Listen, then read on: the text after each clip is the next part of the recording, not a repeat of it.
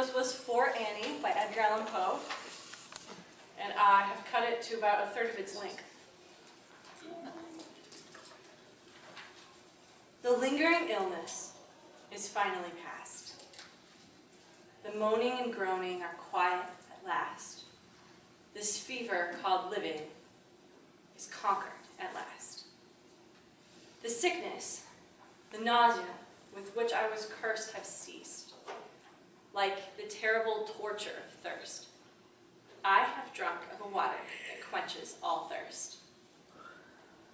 Let it never be foolishly said that I lie in a room that is gloomy, with sorrow nearby. I lie calm, with the beauty of Annie nearby. When the light was extinguished, she knelt by my bed, and she prayed to the angels who carry the dead. Now I lie so composed that you fancy me dead. But my heart, it is brighter than all of the many stars in the sky, for it sparkles with Annie, with the thought of the light of the eyes